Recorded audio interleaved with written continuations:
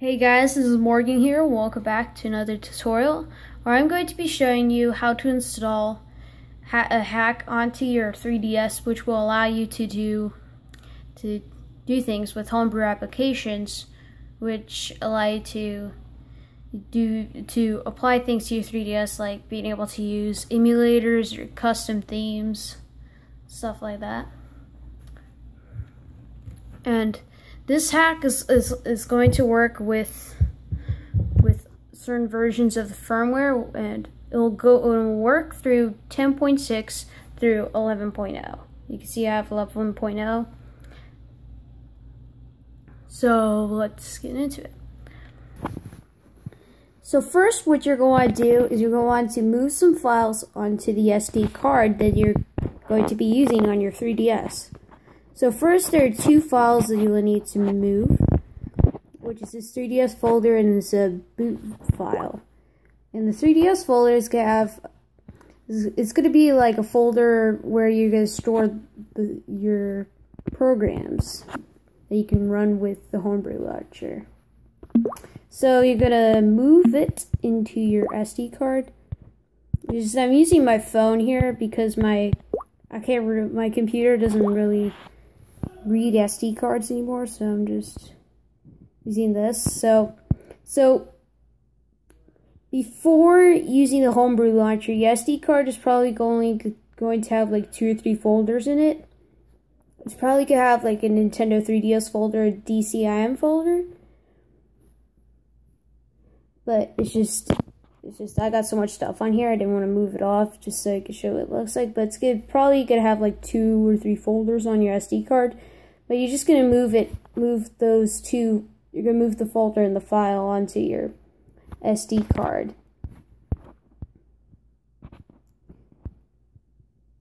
So it should at least look like a Nintendo 3DS folder, DCIM folder, and then, you know, the 3DS folder here.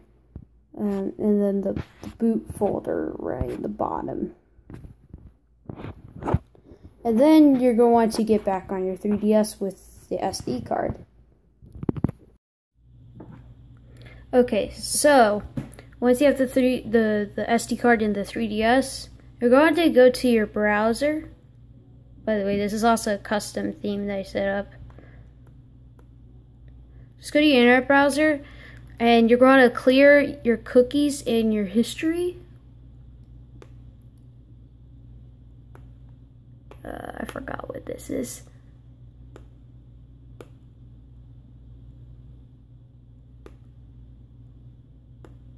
Okay, so just delete your history. Sorry about the dead pixels on the screen, just sorry about that. By the way, I might also be making a video soon and replacing the screen. But once you've got that, just there's a URL you can be typing in. I'm gonna have it in the description, and I might have a QR code.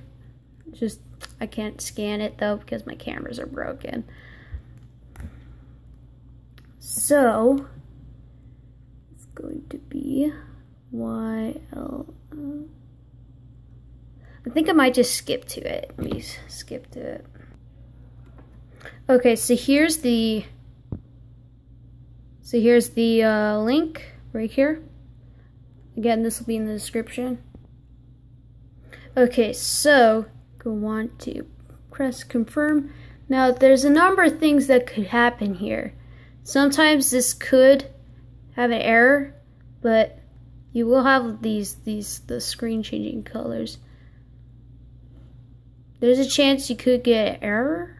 But yeah, okay, so you can see I'm having the right thing happen here. So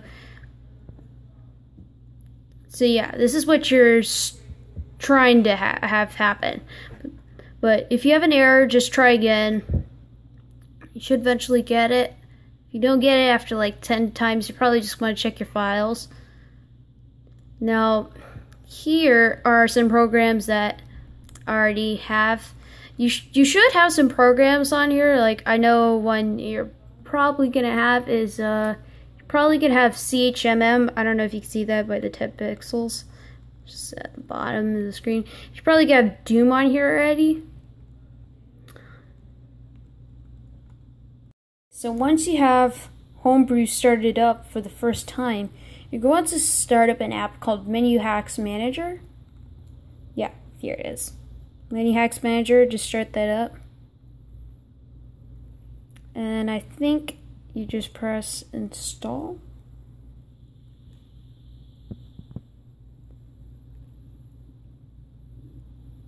And then just press B, I think.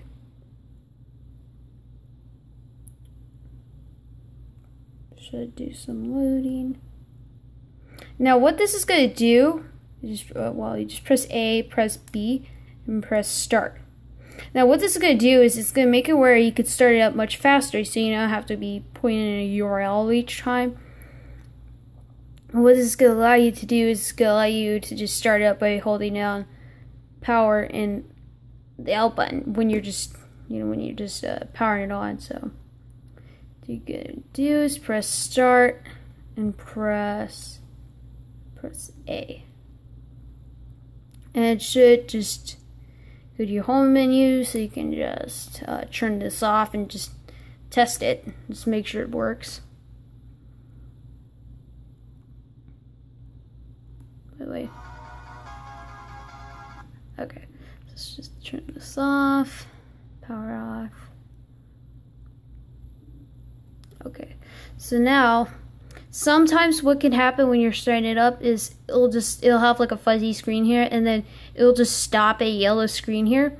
If this happens, you just need to restart it. Sometimes this just happens when you let go at a certain time, or it just doesn't pick it up anymore. You just hold down power and L. There's a certain time when you could just let go, but this time just hold down L all the way.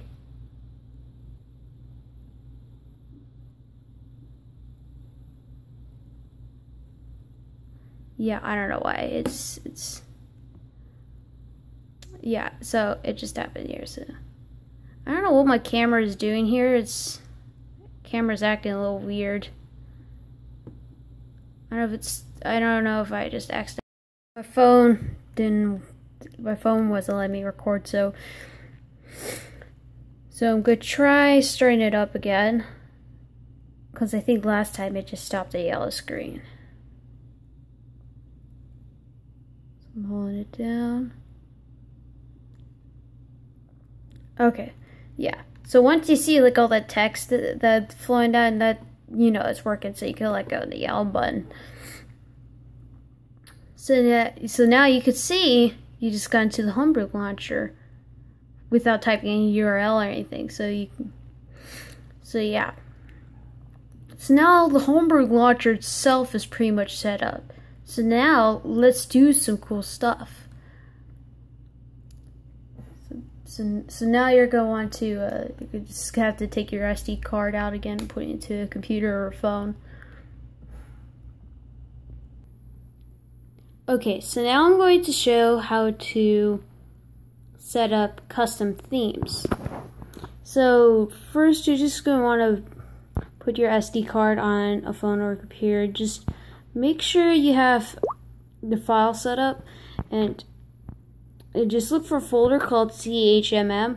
It's a program that is used for custom themes. And just make sure you have all these files here and a themes folder. And the themes folder, as you might have guessed, is where you put your themes.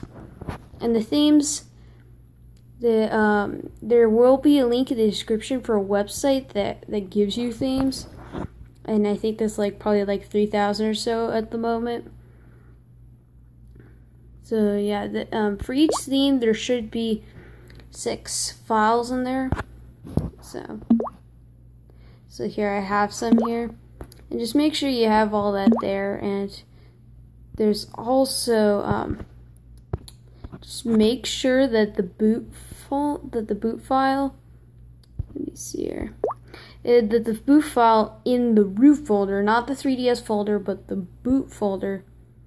Make sure that it's 511.29 kilobytes, because there's two different versions of the boot folder, and there's only one that actually works, and I don't remember if I think if it's the 500 one, then I think it's the one that'll work with the themes. But I should have both of them in the description somewhere though. But just make sure you have the files the way I showed, and then go back on your 3DS. Now just start back up to your Homebrew launcher, and just start up CHMM. But just make sure that you start up the one without the number 2 in it, or whichever one you check the files for. But you can't really see here with the dead pixels, but I'm pretty sure there's just one with a 2 and without a 2, so I'm just gonna start that up. It's about the non-focus here. So here you can see you can see a list of themes here. So I just have a Bruzel theme, and then Mega CD, like the one I showed here, and then Napstablook and Team Mystic. So, and earlier I had the Mega CD on earlier, so I'm just gonna pick this one just to show you that it's working. Oh wait, sorry. You press the just press start.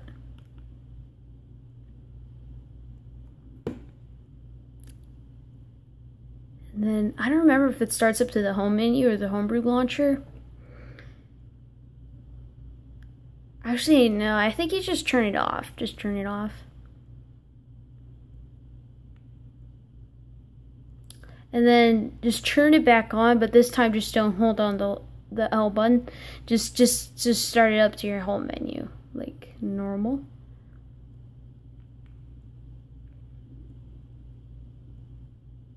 Sorry, I got an old 3DS, so it takes a little longer to start up.